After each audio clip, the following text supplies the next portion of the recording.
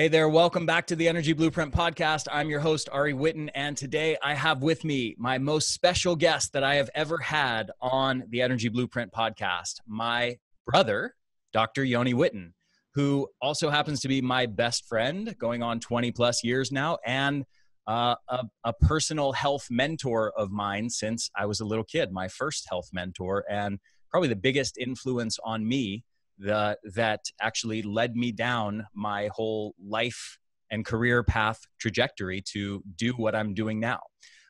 So I owe a lot to him. He's also been an immense source of knowledge for teaching me all kinds of things related to the structure and function of the human body, really since I was 13 years old, which is when he started training me in all this stuff. I will read you a little bit about his background, or tell you a little bit about his background. So he's got a bachelor of kinesiology, a bachelor's degree in kinesiology from San Diego State University. He went on to receive his doctorate of chiropractic from Cleveland Chiropractic College, where he graduated at the top of his class. He spent years researching and studying with experts in manual medicine and rehabilitation from the Czech Republic, and with brilliant clinicians in the field of functional neurology in the United States. He's also one of the first doctors in the United States to be certified as a certified wellness practitioner. And he's been in clinical practice in San Diego for over 15 years, helping thousands of patients resolve their pain. Also, I want to mention, there's a lot of health experts out there for whom health has been something that, kind of sparked their interest, maybe later in life. Maybe they spent their early period doing, engineering or journalism or whatever random thing. And then later in life had some health struggles that led them to get interested in health, and then studied it for a few years, wrote a book and something to that effect. That's not what's going on here. With my brother, this is someone who has literally, since the time he was a kid, been just utterly obsessed with the science of the human body, the structure and the function and the performance of the human body. And this is a lifelong obsession for him for almost 30 years now. He's now in his 40s. And this is just someone who is a true genius in this area, who has been studying this for decades. So, and on a personal note, I've just gleaned so much knowledge from this man. So again, just so excited to welcome to the show my brother, who I've been dying to have on the show for a few years now. Welcome, Yoni. Thank you so much. Thanks for having me. Yeah. So you have a lot to live up to with the intro I just gave you. You better perform as a genius. Yeah. The only way from here is down. So you've got into chronic pain, obviously early in our lives. We were both martial artists as little kids. We both got into weight training and all things related to performance. But, for the last 15 years of your clinical practice, it's been mainly focused on pain. So yes. I want to talk about the science of pain.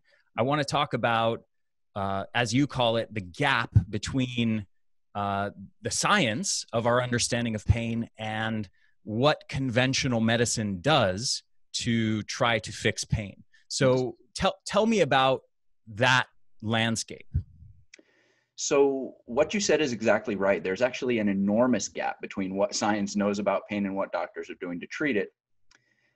The overwhelming problem stems from the fact that conventional medicine really just doesn't take pain seriously because it's not an imminent threat to a person's health. In other words, pain is not likely to kill somebody in the foreseeable future. It's only likely to make them completely miserable and ruin their quality of life. But since it's not going to kill them, they don't take so much time to actually even figure out what the problem is. So there's kind of this three-step process that I talk about, and I teach a lot of my patients about, that they need to know when they're suffering with pain and they go in to seek conventional medical help for the problem. It's a three-step process. First, they're going to receive a very quick examination of the painful area. Then they're going to be shuffled off for some basic imaging. Usually that's an x-ray. Now, if that x-ray comes back and there's no fracture or dislocation and nothing exotic on the x-ray, they're going to stop looking for answers about that person's pain. They're just going to give them what I call the clinical dismissal, which is they're going to shoo them out the door with a prescription for painkillers or anti-inflammatories, another for muscle relaxants, and a recommendation to rest or immobilize the painful area. And so this is kind of where the problem lies. It's from that 3-step process, but the underlying idea there is what really creates the problem, which is that pain is not a serious problem. Mm. Now, there are some people who might disagree with you there and say, well, this is big business, right? There's over 1 billion people on the planet of our population of, I think it's, 7 or 8 billion people now. I think there's something like 1.5 billion people suffering from chronic pain. That's so correct. There's a massive financial incentive for pharmaceutical companies to be interested in pain and to want to provide answers to pain. Yes. So it seems to me that at least some of what they're doing, I mean, some aspects of conventional medicine, the pharmaceutical companies are absolutely interested in trying to help people with chronic pain. But so what's up with that? I don't like to go down the road of conspiracy theories, generally speaking. But when you talk about financial incentives, there was some really nasty research that came out in 2016 from a few professors at the University of Colorado at Boulder that showed that taking opioids, which is this pandemic problem that people in the United States have come to know really well over the past few years, actually makes pain worse and longer lasting after just taking them for 5 days. So it's this really nasty self-perpetuating thing where you take a drug to supposedly solve a problem, and the drug actually not only perpetuates the problem, but makes the problem worse.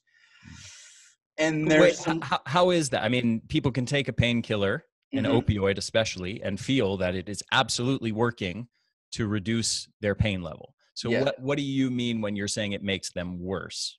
So the researchers at the University of Colorado at Boulder actually found that it made pain signals get worse. It intensified pain signals in the body. Amazingly, I didn't know that they had a concrete explanation for this. I have a theory, which I'm happy to share with you, which is that the body is a remarkably smart organism. And when it does things, it generally does those things on purpose. So if there is an underlying problem that your body is sending these pain signals, these warning signals to get you to do something about it. Let's give an example. Let's say you have your hand on a hot stove. Okay, this is a very extreme example. You have your hand on a hot stove. You take a drug to cover up the pain that you're feeling because your hand is on a hot stove. Well, your body, being as smart as it is, it's going to come up with a way to find a way around your attempt to block those signals, because its prime directive is self-preservation. It's trying to keep you alive. It's not going to let you do something that damages your survivability. And that's where I think that that increase in pain levels from taking opioids with chronic pain stems from. So over time, so these opioids work to kill pain or to prevent you from sensing the sensation of pain transiently after you take them. But then you're saying over time, over days and weeks of taking it, it's making it worse because the body's doing what exactly to increase the sensation of pain? Well, the body's engaging in one of it's basically hypersensitizing your pain receptors. It's called sensitization, and it's basically the root cause of chronic pain. In other words, your hand is on the hot stove and your body's saying, hey, I think you should get your hand off this stove. And then you don't listen, or you take a drug to cover it up. And then it goes, hey, I'm pretty sure you should get your hand off this stove. You cover it up a little bit longer, and then it starts screaming at you to get your damn hand off the stove. Mm-hmm. So that's what happens. So like the signals through the nerves into the pain sensing, the nociception part of the brain are actually, you're saying those signals are getting stronger? I'm saying that the pathways that carry those signals, like a road that is designed to accommodate more traffic, will become wider in the number of lanes that it has, so that it can carry more traffic up, so that it can ram that signal, because your body's basically saying, hey, dummy, get your hand off the stove. So your body actually increases the number of roads leading to the brain and the size of those roads. Hmm. Now, what about non-opioid painkillers, NSAIDs, non-steroidal anti-inflammatory drugs? Yeah. Why are those a good solution to the problem of pain? There's a ton of information that's come out about that. Those are still the number one prescription from medical doctors for people suffering with chronic pain, at least in the United States.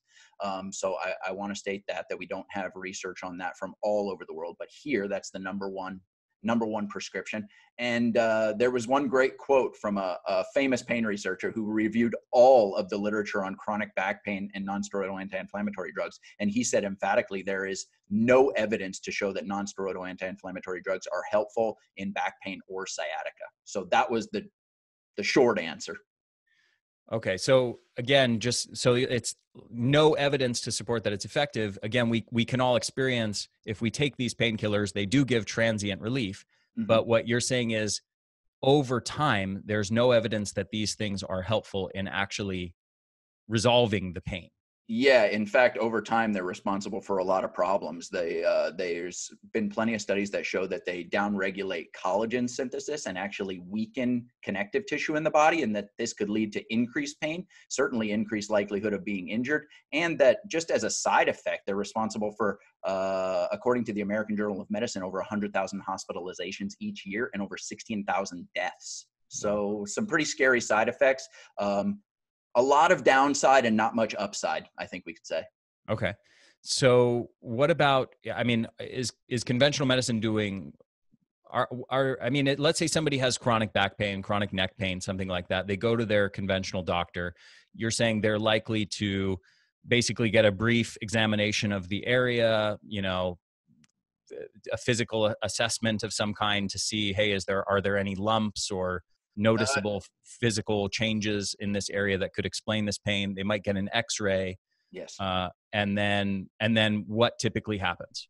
Oh, they're going to be sent home with that prescription for anti-inflammatories, or generally they'll start with anti-inflammatories, and if they don't get the result with something like that, they'll proceed on to opioids. If they don't get the result with that, then they'll proceed to a cortisone shot or some kind of an epidural. Okay. And what I guess what do you think is wrong with that, and what do you think they should be doing instead? Well, the big problem with it is that they are so focused on the pain that they're completely neglecting the fact that the body created the pain for a reason. The pain is not there for fun or by random chance. The body is producing pain because it's trying to let you know, like the example from before, that your hand is on the stove. So maybe instead of just covering up the pain that's being created by your hand being on a stove, we should figure out why the body is producing that pain, and focus our attention there. I like to use the example very often with my patients about the check engine light in your car. And conventional medicine seems to focus so much on the light that they completely neglect the thing that's going wrong with your car that led to that light coming on. And that's where I think the focus needs to be. So you're basically saying that chronic pain is like a check engine light in the car, and basically painkillers are the equivalent of if they just went in and the car mechanic basically chopped the wire to the little light for the check engine light and said, hey, well, we turned off that light. You can no longer see that light that says check engine, and so we fixed the problem. Actually, I would say that it's much simpler than that. They're just putting a piece of black tape over the light. Although there are some pain management specialists who will actually go in and clip the nerves that transmit pain in some chronic pain patients. Now that's like reaching behind the dashboard and ripping out the wires.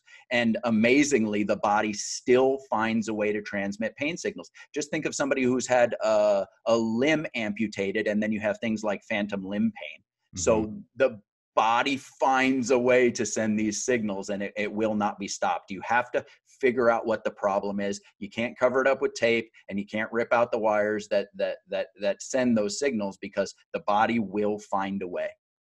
Okay, so conventional medicine largely seems to assume chronic pain issues. The majority of cases are there for random reasons, and basically they're saying rest and here's some painkillers to prevent your brain from sensing the pain so much.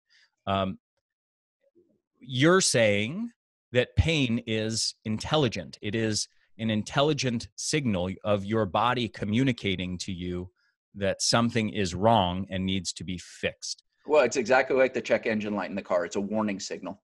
It's a Okay. warning signal that something's wrong, and it's sending those signals to your conscious brain, to get to your conscious awareness, to get you, to enlist you to get help to change your environment or what's going on. If your hand is on a stove, you need to get your hand off that stove.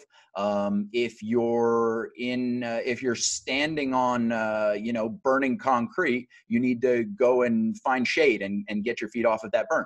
It's causing cellular damage, which leads to an increase in what are called nociceptive signaling in the body, which are noxious signals that are letting you know that the potential for harm exists, or that harm is already being done, and it's trying to get you away from that harm. All it's trying to do is preserve self. That's it. It really comes down to that. Okay, so your analogy of, like, let's say the hand on the stove or standing on something that's burning you, I get it. I even get it. Let's say somebody sprains your ankle, it swells up, you have pain. You could see that as intelligent, sort of letting you know, hey, maybe don't use your ankle right now so much. That's actually different. That's acute pain, and that pain is coming from cellular damage. Okay. Chronic pain is very different from acute pain in that the vast majority of those pain signals do not come from cellular damage. And it's critically important to make the distinction between acute pain and chronic pain. Non-steroidal anti-inflammatory drugs and even opioids may very well have a place for acute pain.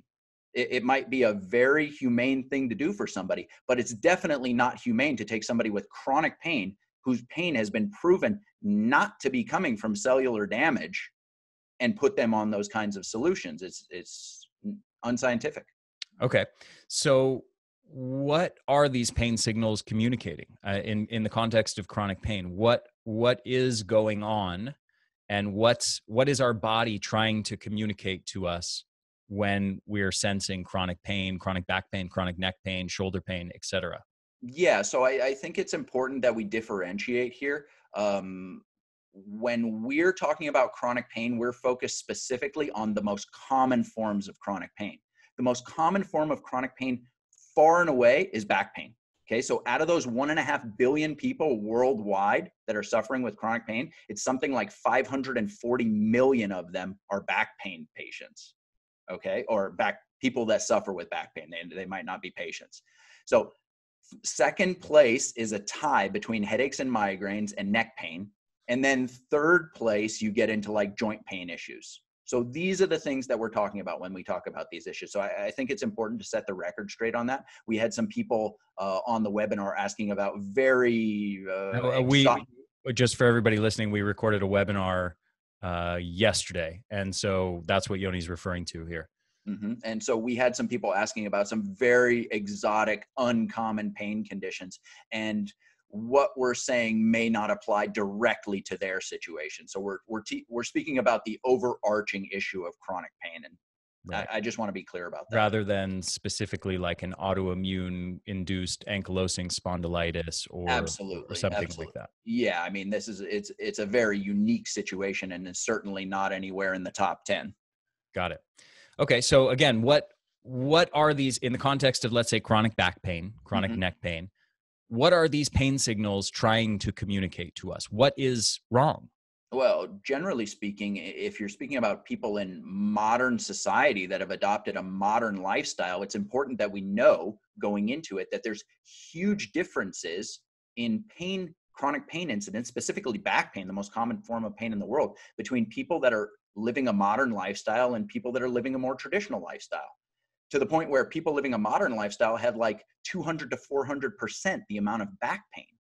So what I look to is, well, what are we doing differently than people that are living a more traditional lifestyle? And there's a few things that jump out at me. Number one, we're way more sedentary. We don't move as much as we're supposed to. Number two, we sit way more than we're supposed to. We don't move around as much. So sedentary is part of it. Then being seated is part of it. And then one part that I talk a lot about in the program, in the Pain Fix protocol, is what I call flexion-based activities. And this is activities where you're seated, usually with your head down and your arms out in front of you. Think of texting or working on a laptop computer or commuting to and from work. These are flexion-based activities. Flexion meaning forward bent. Think of fetal position when I say flexion-based activities. So any position that's moving you towards fetal position. These flexion-based activities, these fetal position activities, have become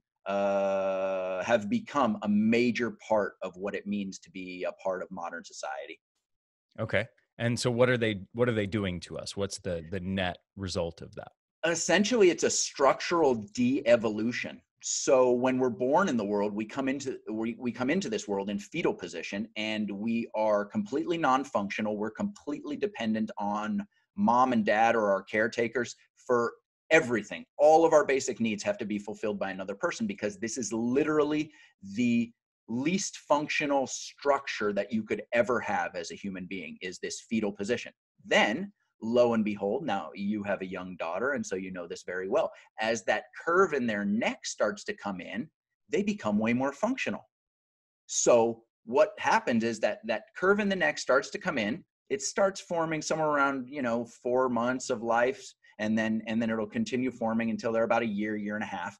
And what happens with that is they can now visually access their environment. So they can turn their head, they can spot mom or dad, which is, food and shelter and safety and comfort, which is a big deal. It also leads to being able to reach and grasp things, so they can start actually exploring their world a little bit more. Then the next thing that happens, so that's the first thing that takes us out of that flexion base, that fetal position. We get the curve in our neck. Next curve that comes in is the lower back. That's the secondary curve, which starts to come in right around that year mark. And then what happens? Well, they start standing up and picking themselves up onto things and moving that little sideways shuffle along the couch. And so you can see that as these secondary curves start to come in, they become way more functional and way less dependent on others to fulfill their basic needs. And then what happens is the next secondary curve that comes in starts forming around 4 or 5, is the arch in the bottom of the foot. And this leads to running, jumping, skipping, bounding. So they become way more functional. And in a hunter-gatherer sense, this is when they would really start to become functional members of the tribe. Okay. And so that secondary curve formation is completed right around age 13, when a lot of rites of passage rituals happen in traditional civilizations. And so this person would then be considered structurally, functionally, a functional member of the society. And they would be engaged in the activities that society engages in. But it's based on functionality, which we can tell how functional they are by the structure. Now, really interesting, you will reach your peak of functionality when those curves are fully formed, and then you have the musculature to really support them. Now we have research that shows that the more these curves begin to deteriorate, the more we lose that structure, the more we revert back into that flexion-based fetal position, the more we lose functionality, and really basic stuff that most people don't even notice for years, because it just happens so slowly and incrementally over time that it just chips away at your basic functionality. And then lo and behold, you get into your 30s, 40s, or 50s, and you can't turn your head to look behind you in the car when you back out of your driveway, and you think to yourself, God, when did that happen? Or I hear this all the time: I can't put my shoes and socks on anymore. Geez, when did that happen? It used to be easy. I can't get down and up off the floor anymore. That used to be easy. I mean, people are shocked by it because it creeps up so slowly, and it's really nasty. And by the time those curves are really lost and you get into this, what I call posture prolapse syndrome, where you've lost your secondary curves, well, you also lose the corresponding functionality that comes with those curves. So if you think back to that little baby that first learned how to turn its head, posture prolapse syndrome, they lose the ability to turn their head. But there's nasty stuff too, like your lung capacity decreases. You cannot oxygenate your tissue the way that you're supposed to. You can have it reduced by as much as 30%, which is crazy. It's like living your life at the top of a ski mountain, at an elevation of 11,000 feet. If you've got really bad posture prolapse syndrome, it can cut your lung capacity by a third. I mean, it's a crazy way to live. Yeah. And then one of the things that go ahead. Yeah, I want to come back to that point later because it obviously relates massively to energy levels. If you're not pulling in enough oxygen with each breath and you're not bringing that oxygen to your mitochondria, and your cells in your mitochondria are going to be chronically and subtly starved of oxygen on a daily basis throughout the day to a slight degree. It's not like holding your breath where you can immediately feel it. It's like a subtle oxygen starvation that's happening all the time. Yes. Um, Obviously very important to everybody listening who's interested in energy levels. But I want to, there's something that you're saying here that's really profound, and I want to almost paint the picture visually because I'm not sure that everybody follows exactly what you're explaining with the curvature. But so when we're babies, we're starting with a spinal curvature that's like a C. Basically, it's sort of, I mean, for people who are listening and not watching the video, it's sort of like a slight C, It like is letter C. Okay. C-shaped curve. That's exactly right. Okay. And then as we develop, first the neck curve comes in here, up here. It's hard to do with my hand here, but the neck curve comes in. So we start to develop a curve there that pulls us out of that C. And then a few years later, we get that low back curve. Oh, 1 year later. 1 year later. Yeah. And then we get the other secondary curve in the feet. Yes. And then you're saying for most people living in the modern world, when we get into 30s, 40s, and beyond, people are actually going in the other direction now. You start going from the S curve back to the baby's C curve.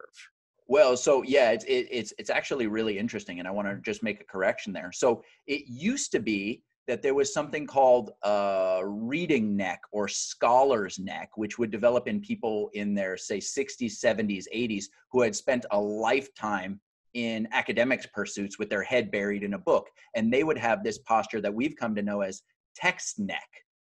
And you just said that we start to see it in people in their 30s and 40s, which is absolutely true of our generation. But with this new generation that's being raised on this technology, these smartphones and tablets and laptop computers that weren't around when we were kids, we're actually seeing this in children nowadays. So you don't have to we're actually seeing it interfere with the process of developing the proper secondary curve in the first place. Wow.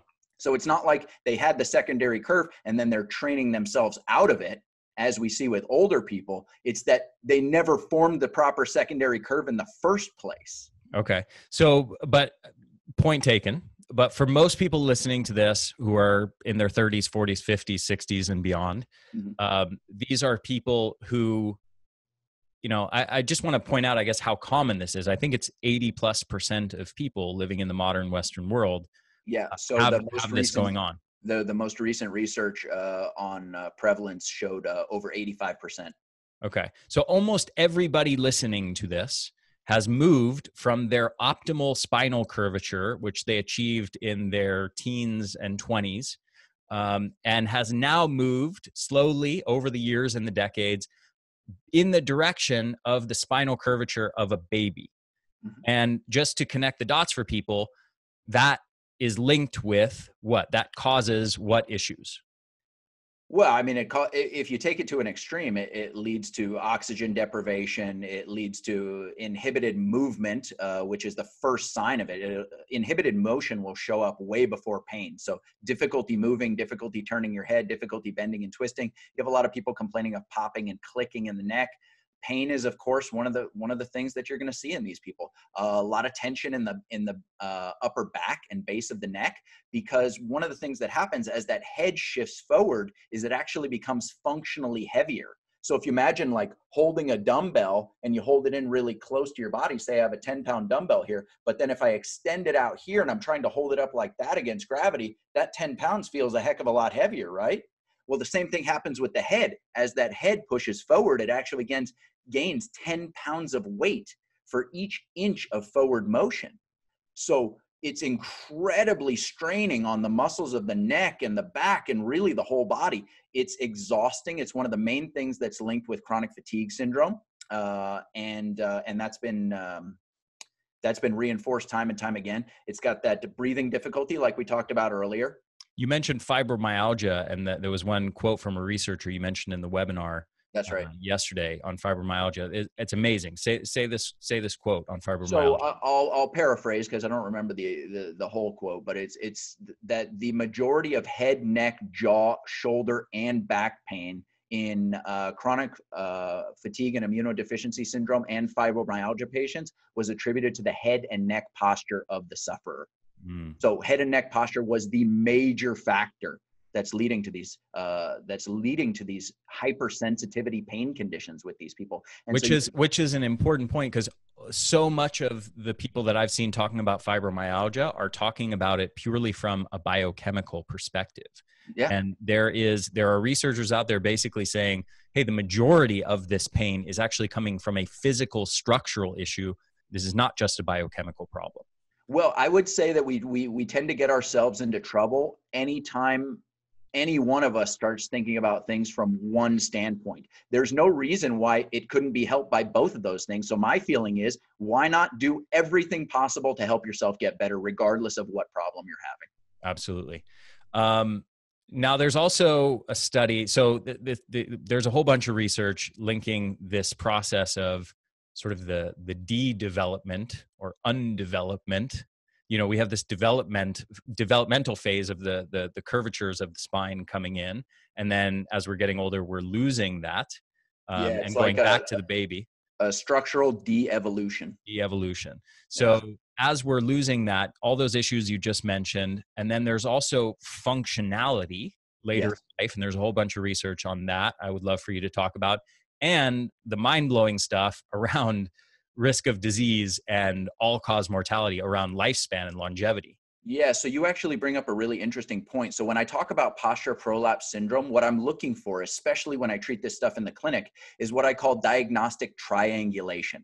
And it's like triangulation that you would use on a map or to find your way if you're kind of lost. You're looking for 3 points of reference. And so what I'm looking for when I treat these conditions, and one of the things that I talk about over and over again in the Pain Fix protocol, is how to figure out if you have this problem or not. And so, of course, you want to look at the structure. If your head is sticking way out in front of your shoulder, if it's way out of normal position, that's a pretty strong indicator. And it's one data point. But I also want to know, what is your functionality like? Because guess what? A neck that's in the proper position moves the way a neck is supposed to move. It's like a wheel. A wheel that's round rolls properly. A wheel that is not round, say it has one flat edge, well, it doesn't roll properly. Same thing with the neck.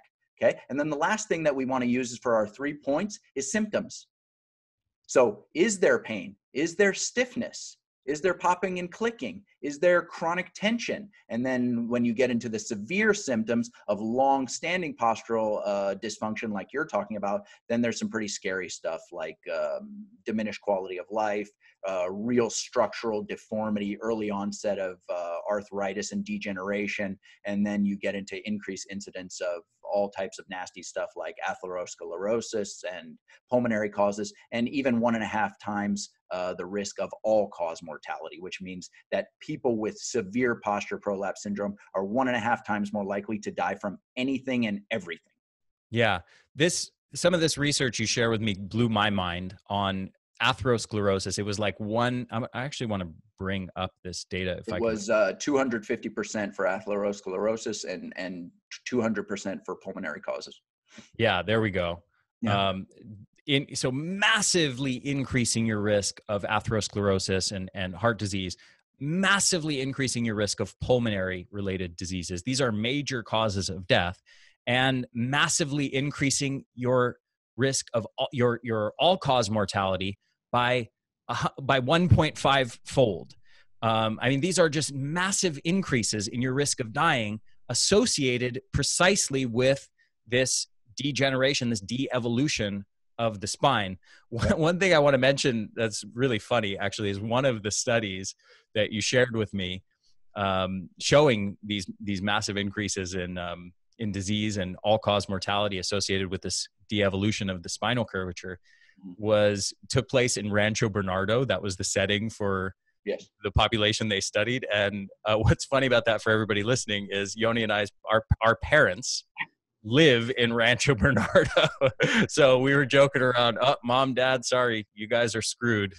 If you better correct your spinal curvature, because people living in Rancho Bernardo specifically have massively increased risk of disease and dying from any cause if you have screwed up posture. Yeah, I mean, just going back to what we were just talking about in functionality too, there was a really cool study that came out of a university in Brazil in 2014, I believe, that talked about using functionality as a means of predicting longevity. So they developed a specific test that determined a person's ability to get down and up off the floor without using your hands. And they actually codified it to accurately predict longevity. So if you use your one support from your hand or your elbow, they take down a certain number of points. And they actually, the more support that you need to get yourself down and up off the floor, the more it chips away at your longevity. Now, there's a really interesting research that shows that people with posture prolapse syndrome have extreme difficulty getting down and up out of a chair. So all this research has been done. And what I tried to do with the Pain Fix protocol is give a common story to all of it, to put it all into one place and link the gaps that exist between that research. Yeah. So speaking of that, it's a nice segue into connecting the dots between everything you just explained, the de-evolution of these spinal curvatures. You talked about all the links: lung capacity, increased risk of numerous diseases, increased risk of dying from any cause associated with this exact spinal curvature that 85+% of the population has. Yeah. And now I want to tie this back into pain specifically. So tell me how this posture prolapse syndrome and this spinal curvature de-evolution is now tied in with what we were talking about at the beginning with pain. Yeah, I got you. So here's the thing is, as you're approaching those really nasty long-term health outcomes, posture prolapse syndrome is ruining your functionality and it's ruining your quality of life along that whole spectrum from wherever you're starting. Say you're starting in your 30s, 40s, or 50s. It's ruining your quality of life and your functionality and your ability to do the things that you love. And it's chipping away at your ability to be a productive member of society and play with your kids and go on skiing trips and do all that kind of stuff. Or just wipe your butt. Or just wipe your butt or get down and up off the floor. But so what's happening is you're moving away from health. You're moving away from optimal, from where you're supposed to be. And those chronic pain signals, what I find in practice and the model that I've used for the last 15 years are, those pain signals are put there intelligently to warn you that you're heading towards a cliff, that you're going to fall off the cliff. You're going to get to those nasty health outcomes, and your body's giving you advanced warning so that you have time to do something about it before it's too late. Now, the problem is in modern society, we've normalized this crazy lifestyle. And so in the webinar yesterday, I talk about the SeaWorld analogy, where you go to see Shamu at SeaWorld and you see that fin flopped over and you're like, that's weird. That doesn't look normal. Well, yeah, it doesn't look normal. Marine biology experts state that less than 1% of wild orca whales have their fin flopped over. The only known event of that happening, this was absolutely fascinating, was a pair of orcas that were exposed to an oil spill from the Exxon Valdez. That's the only known incidence of seeing, to my knowledge, only known incidence of seeing fin collapse in the wild. And those two whales died shortly after they were spotted. Wow. That's probably, I would guess it's, a result of some of those toxins maybe interfering with the ability to form the collagen matrix or something like that. Yeah, or it's just like a flower. Think of a sunflower and that's not getting enough water. Or you're pouring motor oil in the soil and it's soaking up into the roots of that thing. That thing's going to start wilting. It means that it's either not getting the nutrients that it needs or it's being poisoned by something.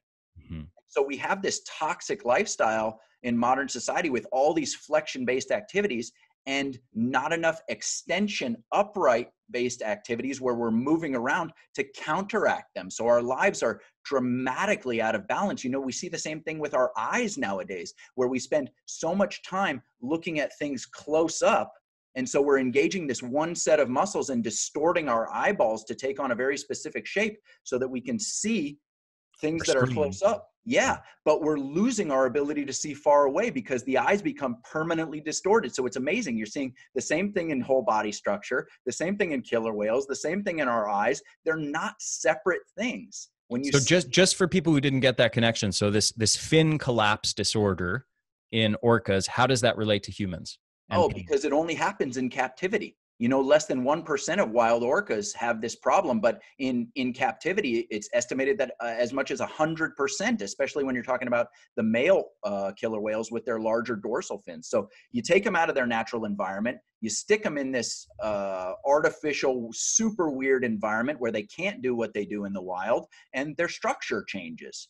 Well, the same thing is happening to humans on a large scale basis. It's just happening to those of us that live in modern, technologically advanced societies way faster than it is with people that live in less technologically advanced societies. And you know what? The pain incidence around the world supports that fact over and over again.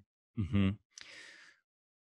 One more layer of this that I want to tie into this that I think is really important for everybody listening who's interested in energy and who is chronically fatigued, and who may be dealing with things like anxiety and depression, which commonly overlap with fatigue, as does chronic pain, is this interaction of increased nociception, increased pain sensation and pain sensing activity in the brain, and how that ties into mood and kind of the sympathetic nervous system, and like makes you prone to anxiety and that sort of thing. Can you talk a bit about that?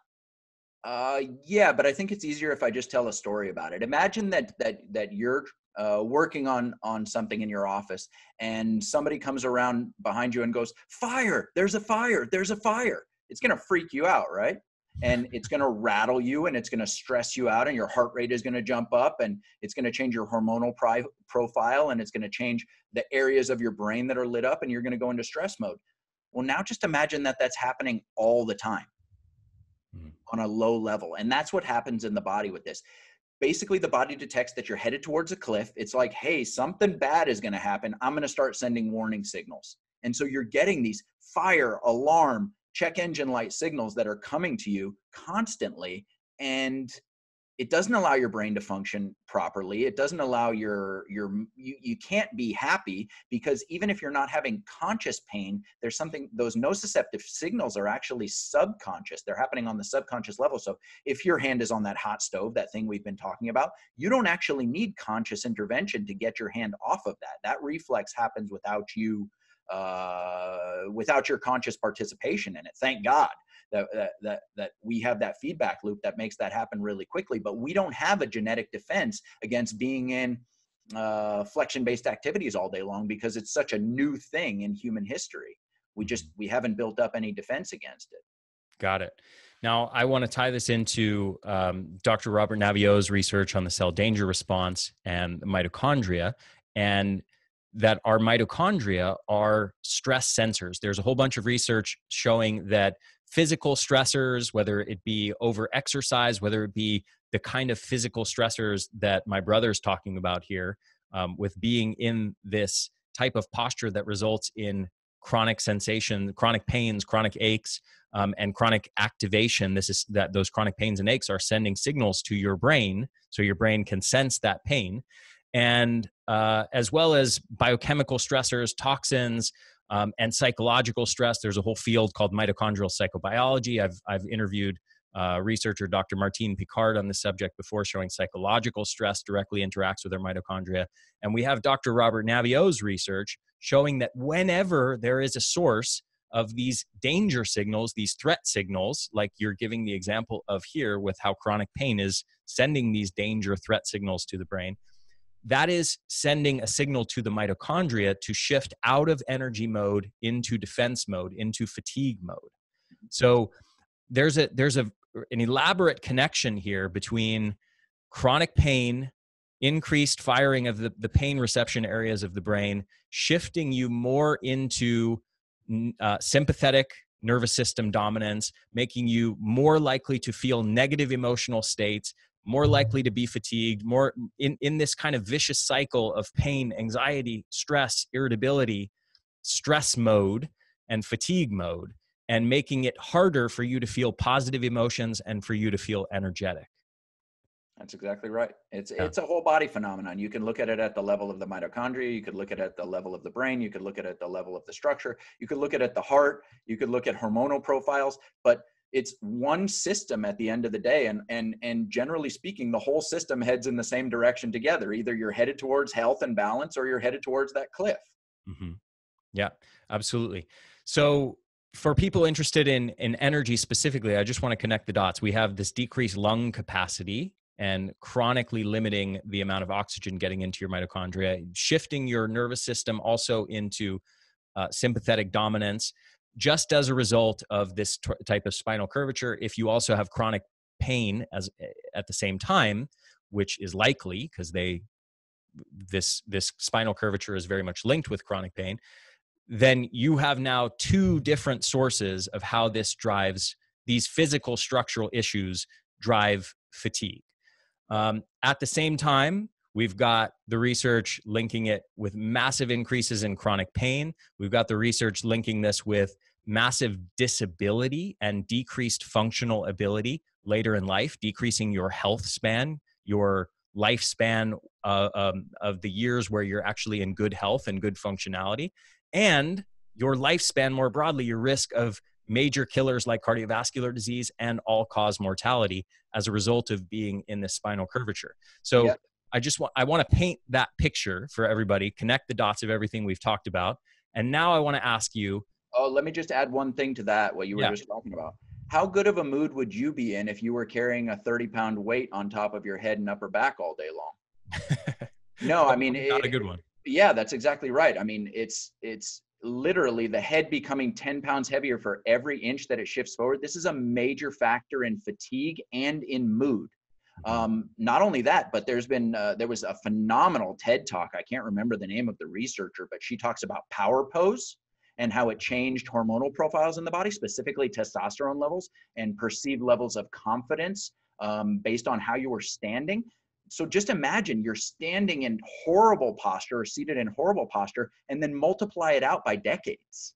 Mm. And you want to tell me that the hormones that you're secreting in the neurotransmitter profile that you have inside your body stacked up over 20, 30, 40 years doesn't add up? Yes, it does. As far as fatigue goes, how about holding a dumbbell out in this position all day long for 30 years? That's pretty exhausting. And you know what? It's going to make you pretty darn cranky. So it's amazing the change in mood that you see with people just by changing their body position. Or how about if you have somebody pinching your nose all day long and you can't breathe properly and you're not able to oxygenate your cells? It's not enough to cause you to pass out. It's just enough to make you really miserable.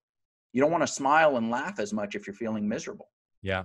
I also want to connect the dots. There's some research that's come out linking certain neck posture issues and postural issues more broadly with chronic fatigue syndrome. Raymond Perrin discovered this a long time ago, and a lot of his research around chronic fatigue syndrome was based on the fact that he sort of accidentally cured someone with chronic fatigue syndrome by noticing that they had this postural issue, hyperkyphosis of the upper back and forward head posture, and addressing it. And he noticed that the person's fatigue was basically resolved as a result of it. And so there's a lot of research happening along those lines right now. So we've connected the dots: mood and quality of life, energy levels, quality of life, quantity of life as well, and pain, of course, which also relates to quality of life. This is just, it's a massive factor in both quantity and quality of life. So we've got this posture prolapse syndrome that's massively harming our quantity and quality of life. What the heck do we do about it? How do we actually fix this issue, Yoni? Well, there's a lot of different ways that are out there now. It's really interesting. The awareness of poor posture is probably greater than it's ever been, and you have 50 different proposed solutions going on at any given time. The things that have become really popular lately are the posture trainer devices, where it looks kind of like a backpack that you wear that pulls your shoulders back for you. Not a great solution. We have things like the neck hammock, which we had people asking questions specifically about on the webinar last night.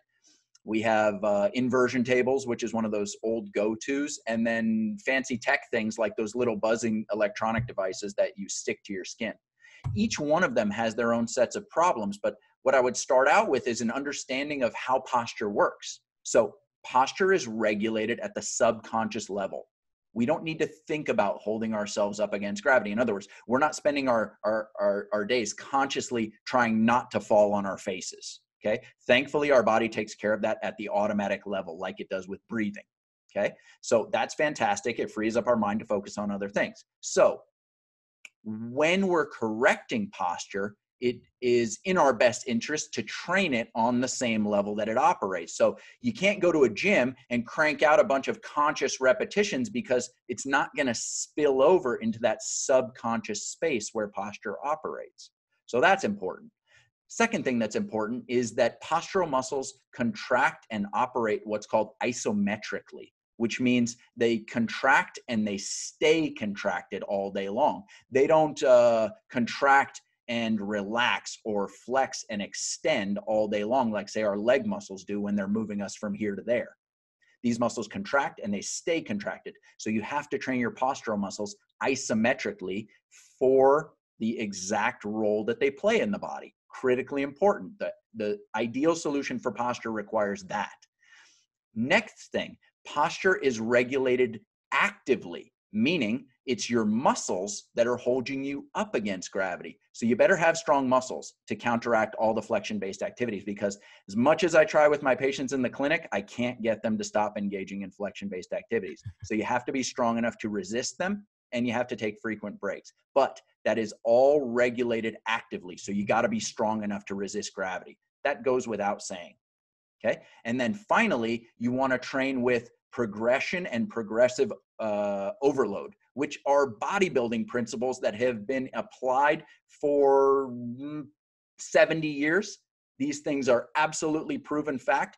If you are used to carrying your body weight plus extra weight, say you have a kid and you're carrying your kid for a mile-long walk, and then you set that kid down and walk another mile, well, that second mile is going to feel a heck of a lot easier than the first mile did, because you're not having to lug that kid around. So you need progressive overload to train the body to be stronger than it needs to be, so that the task that you're asking it to do seems comparatively easy. Okay.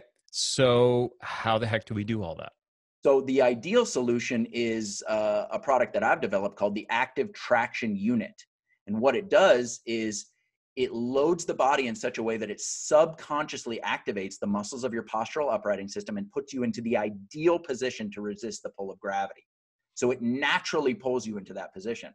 If we contrast that with, say, the little electronic buzzing devices that let you know every time you get into a flexion-based posture, those only work as much as you're consciously aware of them. And so the moment you lose your conscious awareness, say you're focused on writing a really important paper or a presentation that you need to do at work, guess what? Your attention needs to be on that paper that you're writing, and you don't have time to maybe think about maintaining perfect posture while you're in the middle of that project. And so those devices, while I do see some benefit to them, they're not going to be a permanent fix on their own, because sooner or later you're going to need to focus your conscious awareness on something other than holding yourself in the ideal position. Mm-hmm. So we developed this. What about like the thing that you mentioned earlier, the straps that sort of, pull your shoulders back for you into a more ideal position? What's wrong with that? So those are actually a huge problem, because they're like Spanx, right? You take somebody who can't fit into these kind of clothes or these specific pants, and you create all these mesh like compression panels like a corset and stuff them down into this thing unnaturally. So these put you into the position, but they actually offload the tissues that are designed to be holding you up, meaning the strap is doing the work, not the muscles that are designed to help you up. To help hold you up. So what happens is that over time, when you take that strap off, the muscles are actually doing less work while you're wearing the strap. So over time, it actually makes those muscles weaker and will lead to worse posture or total dependence on wearing that device at all times. It'll never pull you into that position and strengthen you there. Okay. So what's the difference between those devices and your device, the active traction unit? Well, the active traction unit is naturally pulling you into the right position. It's subconsciously stimulating your uprighting system and to pull you into the ideal position to resist the pull of gravity, but it's using your muscular action to do it. So we're using the concept of progressive overload. So you're using more weight than your body normally has to carry, and then you're increasing the time slowly and incrementally that you wear the device over the weeks that you're using it to pull your neck back into the right position. So it's actively using the muscles of your own body to reposition the curvature of your neck into the ideal shape to resist the downward pull of gravity. And you're getting stronger over time, thereby increasing your ability to maintain that position for life. Okay. So what is, I'm obviously I've been using this thing for years now. I love it. It's made a huge difference for me, but I'm just sort of trying to ask questions from the listener's perspective here. Even though obviously I have a firsthand experience with all this, but explain to people what this thing looks like and what it's doing and what you do with it, Sure. and explain it as best you can for people who are listening who are not watching this video. Sure. This is an active traction unit, you guys. You can see we have the straps here on the back, Velcro panels that are adjustable for head size. There's two of those. There is a very evenly balanced weighted portion at the front of this, which you would wear across the forehead like so. The moment you do that, you're going to feel a downward pull from your forehead down here. And so your body does intelligently what's called a counter pressure response. So if you were to hold your hand up like this and somebody comes and slams their hand into yours without even thinking about it, you're going to resist that pressure. And so that's what your body does here. You're feeling a pull downward here that's pulling you into this position. And so the body's natural response is to pull up and back to counteract. Try and explain that. I know it's difficult, but try and explain it verbally for people listening, not watching the video, what you just said there. So that the head weight is where on your body and it's pulling you where? The head weight is positioned across the forehead as if you were wearing like a baseball cap backwards. Okay. And the weighted portion is centered over the eyebrows. And so what it's doing is it's actually pulling you into a flexion-based position. And so the body's response, what I'm calling this counter pressure response, is to pull you into an upright extension-based position. And the neck curve is an extension-based curve. Secondary curves always oppose the fetal position curve, the primary curve. And so that's what we want to hyper emphasize to counteract all these flexion-based activities is we need to overemphasize our extension-based activities as a means of creating a counterbalance. Mm-hmm. So it's basically like the opposite of those devices that passively sort of doing the work for you, pulling your shoulders back for you.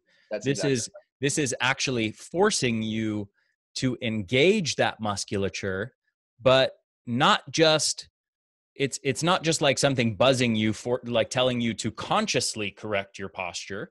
It's something that is activating unconsciously the muscles that naturally pull you into an optimal posture. Is that accurate?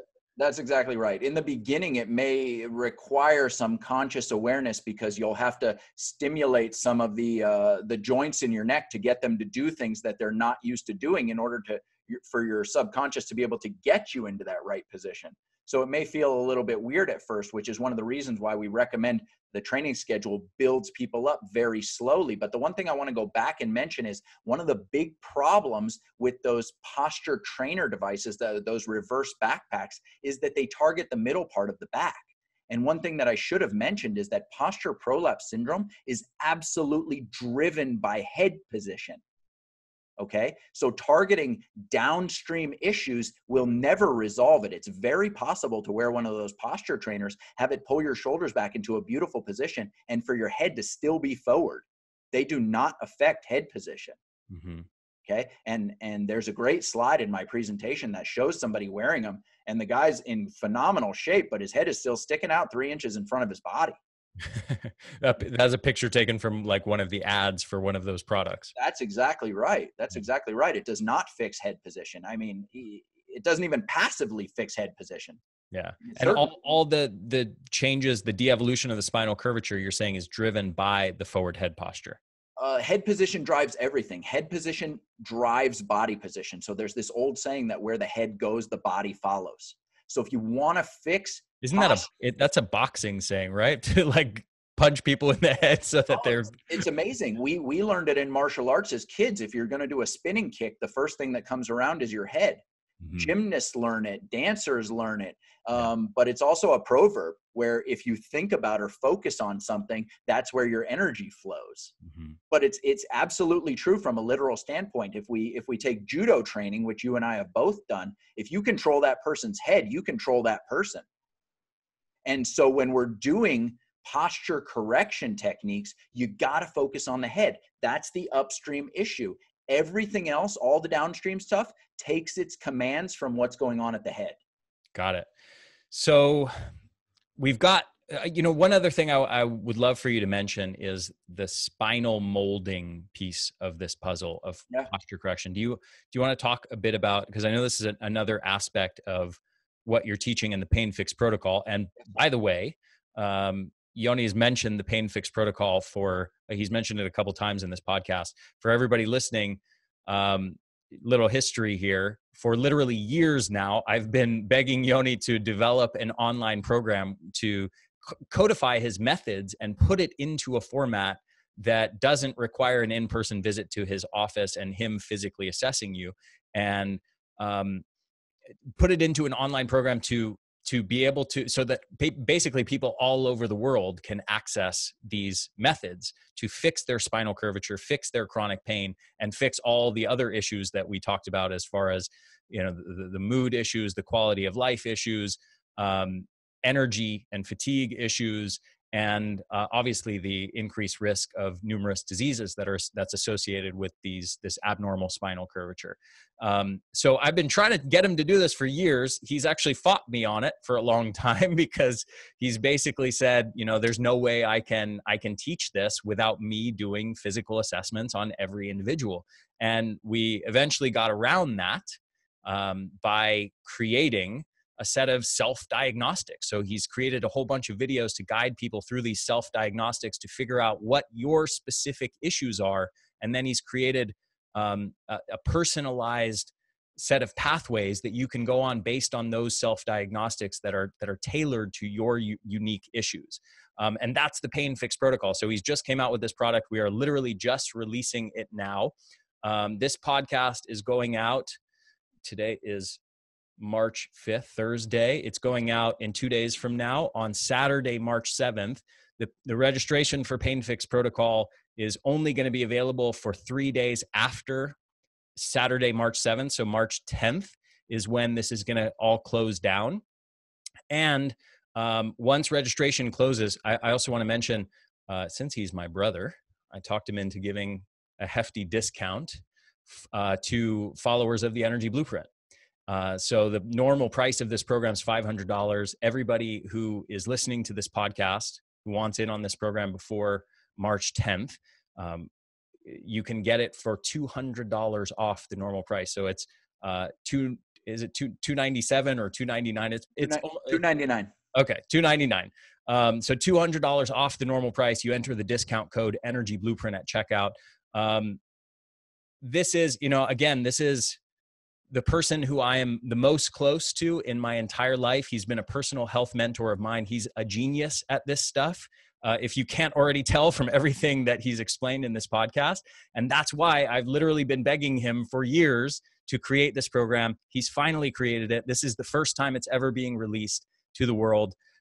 And if you've got chronic pain issues, if you've got energy issues, if you are part of the 85% plus of people who have non-optimal spinal curvature, you need this program. Go get this program. It is that simple. Like, that's how strongly I feel about this. Everybody listening to this needs to get this program. Unless you are one of the 15%, less than 15% of people who has perfect spinal curvature, fine. You don't need to get this program. Who those 15% are? There are people who have jobs at like national parks as like park rangers where they walk all day long and they Mhm. spend no time in flexion-based activities. And you know what? I've traveled, as you have, to many third world countries around the world, and you see people into their 70s and 80s with perfect posture. You see people in their 70s and 80s that can do a perfect rock bottom squat. You see people that are still very physically active and productive members of their society, and that we're not seeing that in one of the most technologically advanced societies in the world is such a shame. And there's no reason why we can't have our cake and eat it too. We can have all this awesome technology and use all this tech for the thing that was intended to do, which is to make our lives easier and give us more time to do other things like self-care. But the fact that it's making us less healthy and less functional is just an awful thing that's occurred. Yeah. I was, as you were talking there, I was, and I hear you, I've obviously heard you talk on these issues hundreds of times over the years, but I always think as we're talking about this stuff of, the Okinawans, one of the blue zones, and you see these pictures of like 102-year-old women who are sitting on little cushions on the ground who get up and down from the floor That's with right. ease, and Yeah. because they move their body through that structure, they move their body through those movements up and down from the floor. I think it was even counted as something like 30 or 60 times a day. Yeah. That's very likely a big factor in longevity. Oh, And you know what? I want to jump in there. They have almost no incidence of knee or hip osteoarthritis, no incidence of hip and knee degeneration, which are major problems in our society. And it comes from disuse. yeah, They use their hips and knees way more. They have squat toilets and they have healthier knees. yeah. And I also think of, the pictures of like, you see people from African tribes, like these pictures of these beautiful women, with perfectly straight spines and holding like, a big jug of water on their head and That's just right. walking with this weight on top of their head Yeah. with this perfect, beautiful posture. While carrying a child usually. Now, something really interesting on that, this is really fascinating. You see it in Africa, you see it in India, you see it in Indonesia, you see it in Asia, you see it in all these countries that have been closed off from each other, and really there wasn't necessarily direct trade routes between a lot of these places, and yet all of these places independently figured out that that was the most efficient way to carry things. And yet we send our kids off to school with these enormous backpacks. And we talked about the counter pressure earlier with the active traction unit. Well, guess what happens if you put a huge load on the back? It pulls them backwards. And so what the body does is it shoves the head forward and the shoulders forward to counteract that backward pull. I mean, Yeah. that's what always happens. It's reaction and counter reaction. Yeah. And as you know, I had chronic mid back pain for all of my late teens and all of my 20s, as a result of, probably largely as a result of two things: carrying a backpack so much as I'm going through all my years of school, and also sitting so much during all these years of school. I mean, we sit our entire lives going to school for freaking 8 hours a day. Yeah. Yeah. Yeah. The And worst then we thing I come ever home and did. we play video games and sit some more. The worst thing I ever did for my back was go through all the advanced schooling. Yeah. Yeah, all that sitting and all that head in the books really does a job on people. Yeah. So, okay. So, I asked you about spinal molding. I want to make sure you answer that briefly. Okay. We're just about out of time, but answer spinal molding. Again, I want to let people know about the Pain Fix protocol, which is being released. There's only a few days from the time people are hearing this podcast to actually get in on it, get the discount. But tell me about spinal molding, and then tell me about the whole Pain Fix protocol and how it's addressing this spinal curvature, spinal de-evolution. So spinal molding, really quick, as awesome as the active traction unit is, it is not a complete solution. There are other factors that need to be in there. And so it addresses the muscular system amazingly well. It addresses the curve amazingly well. It targets the brain the way that it's intended to correct and regulate posture in the body, which is fantastic. But it does not change the length of the ligaments that run along the front and the back of your spine that create stability of the spine and contribute to the shape of your spine. So if you've got really bad, really advanced posture prolapse syndrome, there's these two ligaments on the spine, that one runs across the front, that's called the ALL, and one that runs across the back called the PLL. That's anterior longitudinal ligament and posterior longitudinal ligament. More information than most people need. But when you have posture prolapse syndrome, what happens is the curve on the front gets shorter over time because the two ends move closer to each other, while the curve on the back becomes longer.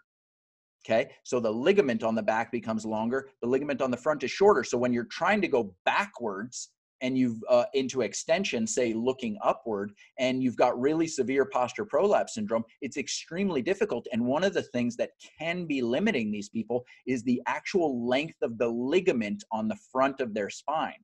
So the purpose of spinal molding is to target those ligaments. Now, ligaments operate very differently than muscles in the body. If you pull a muscle apart, it pulls back together. It responds like a rubber band. Ligaments, if you put them into a position and you hold them there long enough, they actually take on that shape, which is fascinating. So spinal molding uses that, what's called plastic deformation, to our advantage. It says that you place the curve of the neck into its normal position and you start holding it there over periods of time. And over time, your spine will actually take on that shape. And then, so you're affecting the ligaments with the spinal molding, and then you followed up with the active traction unit to strengthen the muscles to retain that position when you're upright against gravity, and then you get the best changes. Okay. Just for people wondering, what does spinal molding actually look like? What are you doing to accomplish that? So it depends on the region of the spine that you're working on, but say we're talking about the neck in this example. What you would do is roll up a towel, for the easiest version, to a diameter of about 3 inches. You're going to lie flat on your back, and then you're going to place that rolled towel at the base of your neck, basically where your neck meets your shoulders. And then you're just going to lay back and relax. What you want to make sure is that the back of your head and not the top of your head is in contact with the surface that you're lying on. This works better. And people who have a lot of this posture prolapse syndrome and forward head posture are likely, when they get in that position, they're more likely to have more of the top of their head and less of the back of their head touching the ground, right? Yeah, so people with posture prolapse syndrome are way more likely to have the top of their head in contact with the floor than the back of the head. In fact, they'll be physically unable sometimes to even get their head into contact with the floor, because as that head shifts forward, what happens is everything is searching for balance in the body. And so when that head shifts forward, it becomes heavier and heavier. The body actually intelligently shifts the middle back curve outward to counterbalance that weight. But as it shifts outward, it tends to become stiffer and stiffer as well, because having that head in forward position is actually puts you at risk for falling on your face. So what the body does is it kind of locks down the other parts of your spine to prevent you from basically falling. It's a self-preservation mechanism. So as that middle back locks down, your ability to bend backwards, what's called going to spinal extension, becomes very limited. So if you put that person lying flat on their back on a firm surface, that spine is so rigid like this that it can't flatten out. And so that leads to the head being, sometimes with really severe posture prolapse syndrome, they won't even be able to get their head into contact with the floor at all. Wow. And they'll feel extreme stretching here. So is it safe to say that if you have someone lie down on a firm surface, a hard floor, maybe even a carpet, but I think especially a hard floor, and they have the top of their head touching the ground, and they might feel like even a stretch and some pain from being in that position, because putting the spine in a straightened position is now causing pain due to their abnormal spinal curvature. Is it accurate to say that the more difficult it is for them to be in that position, the more pain they have and discomfort they have being in that position, the worse their spinal curvature is? I would say that it's one data point, and one that I would definitely pay a lot of attention to. In the Pain Fix protocol, we actually use what's called the flat lying test as a diagnostic. Mm-hmm. So can a person lie flat on their back on a firm surface? Is that easy for you? And can your spine get into the right position when you're there? If it's difficult for you, or if you're really unable to do it, for sure, that's a data point. But then, like we talked about in the beginning, you want to follow it up with that diagnostic triangulation. So that would be a functional finding. Then you want to look at their structure when they're standing, and then you're you're saying you want to look at their structure, but you're saying what you're actually teaching in the program is, yeah, how they can analyze their own structure. There you go. Yeah, that's exactly right. And then obviously you would want to key them in on the types of symptoms that you would expect to see when you have those types of data points with diminished functional capabilities and abnormal structure. Then you want to say, okay, do we have the symptoms that are also pointing to a posture prolapse syndrome? When you have all three of those, you know for sure you got a posture prolapse. Got it. So we've talked about all this whole picture of abnormal spinal curvature, posture prolapse syndrome, all the issues with quality of life, mood, energy problems, sympathetic nervous system dominance, fatigue, irritability, et cetera, et cetera. The lifespan issues, increased risk of disease, all-cause mortality massively going up, huge decreases in functionality later in life, loss of functionality, the ability to go for a walk, to play with your grandkids, to wipe your own butt, to go skiing, et cetera, do everything in life such that you end up walking with a cane or in a wheelchair or something like that. Or falling and breaking a hip and having that be the cause of death. And I know you didn't mention it specifically, but I've heard you talk about the research linking this with increased risk of falls and all the issues that come with that, which is a major cause of death later in life. It also increases risk of osteoporosis. Yeah. And of course, the propensity for chronic pain is of course massively linked with this whole abnormal spinal curvature issue as well. So the solution you're saying is active traction unit, spinal molding, and what else? Well, the solution really starts with educating yourself. You need to have the knowledge to correctly identify what's going on with you so that you can figure out where those warning signals are coming from, or even better, have enough knowledge to figure it out before the warning signals become really bad. So if you can get it to it and work on it from a prevention standpoint, when you're only working on a functional loss and you don't even have symptoms, that's the best case scenario. Yeah. So the thing that I'm trying to accomplish with the Pain Fix protocol is to empower people to know, number one, what's going on with them. Number two, know that it's actually a problem. And number three, know what to do about it. So with patients in my clinic, I know I've done a good job when a patient, say, goes on a trip around the world for 3 months, and then they say to me when they get back, oh yeah, this little thing came on when I did something weird and tweaked myself when I was on my trip. But you know what? I knew exactly what to do to fix it. And I'm like, yes, I've done my job. They were not overseas and thinking that this happened to them like being struck by lightning. They figured out what caused it, and then they knew exactly what to do to correct it. And that's what I want to do with this program for everyone out there that's suffering with these problems, that's not able to find answers for why they still have these problems, or that's tried to resolve the problems and has failed. You know, one of the things that I see in my practice is I'm the 6th, 7th, 8th, 10th doctor that these people are seeing. And so none of these functional problems have ever been diagnosed. Nobody's talked to them about their structure. But you know what? People get it. It makes sense. When they see Shamu and that dorsal fin's flopped over, they know that something's wrong. And so now it's and yet people with chronic pain are going to their physicians to have their low back pain, their neck pain, their mid back pain analyzed. And how many of those physicians are mentioning anything about spinal curvature and structural and postural abnormalities, or even know how to assess for it? Well, almost none. It's not even remarked on in most cases with radiological reports. So even on X-rays, a loss of curvature is not a finding that conventional medicine comments on. Wow. So Pain Fix protocol. Again, for everybody listening, I've literally been talking my brother into this for years. I also want to say on a personal note, this is something that's very near and dear to my heart. I suffered with mid back pain. I've had scoliosis since I was a little kid, and a leg length discrepancy since I was a little kid that has probably caused the scoliosis. And I suffered through literally more than a decade of chronic mid back pain and then chronic neck pain and a huge propensity for neck strains and injuries whenever I do my activities, weightlifting, rock climbing, surfing, things like that. And this stuff, so I have my active traction unit right here, this head weight that I use religiously every day.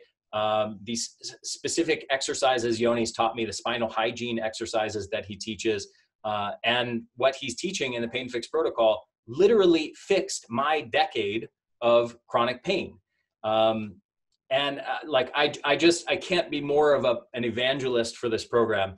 For everybody listening who, if you're interested in fixing your pain, this is a no-brainer. You must get this program. Like it's not even a question. If you have chronic pain, get the program.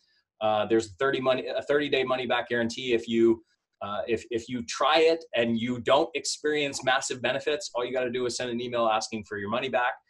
But seriously, if you have chronic pain, just go get this program right now, painfixprotocol.com. Order it on there. If you are interested in energy levels, optimizing your energy, if you are interested in longevity and protecting yourself against disease and loss of functionality later in life, which should be everybody listening to this. Like, I mean, if you're not interested in energy and longevity, I don't know why you're here, but and if you're part of the 85+% of people that already has abnormal spinal curvature, you need to start working on this if you care about your risk of disease and your longevity and your health span. So I'd like to get the people out there that aren't able to do the things that they love to do anymore. That's my favorite thing to work with in the practice. People say, oh, I had a patient who's a medical doctor for 40 years. He's in his late 70s. And he says to me, I can't walk with my wife anymore because I'm in too much pain and I have to turn back after a quarter mile. And she's sick of me dragging her down. He just said to me when he came in earlier this week, hey, I just walked 4 miles without stopping and I blew past my wife as we got back to the house. And he had a huge smile on his face afterwards. And I love those kind of stories. So anybody who just wants to move better, do more, and have a higher quality life, get the Pain Fix protocol. Yeah, absolutely. So painfixprotocol.com, you can grab it on there. Should be easy to find. There's also the active traction unit on there, which you can also purchase. Highly recommend it. People, I just so you know, I make no money off of this whatsoever. This is not something I have any vested financial interest in. This is something that is my brother's program. But I have never promoted anything or felt so strongly about anything before other than this program. So go get this program. I just think it's a massive hidden key to longevity and good health and energy levels that almost nobody's talking about and almost nobody knows how to address properly. And my brother is literally a genius when it comes to this stuff. Go get this program. Again, the normal price is $500. Right now you can get it for $299 before March 10th. By using the code when you're checking out Energy Blueprint. So if you just type Energy Blueprint into the discount code box when you're checking out, it'll knock $200 off your price. So thank you everyone for listening. I hope you enjoyed this episode. Yoni, thank you so much for coming on the podcast. It's been years of us talking about you doing this, and now it's finally happening. And I just couldn't be more happy for you and more proud of what you're doing and more excited to see what you're doing. And I've always been blown away by your genius, and it's beautiful to now see you finally sharing it with the world. So thank you for coming on the podcast and sharing your wisdom with my audience. Thank you for having me on your show.